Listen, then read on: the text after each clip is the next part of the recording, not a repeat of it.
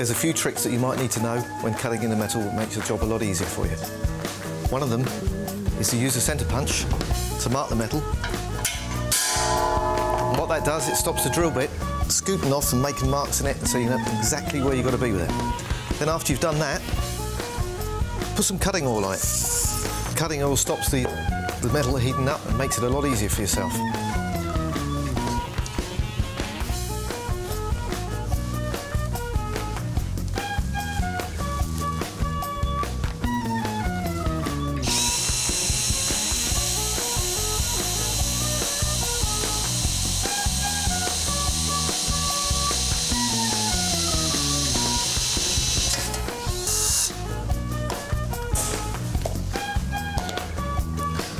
Start off with a small bit, work up to the size that you really want, and that's a great trick for drilling into metal.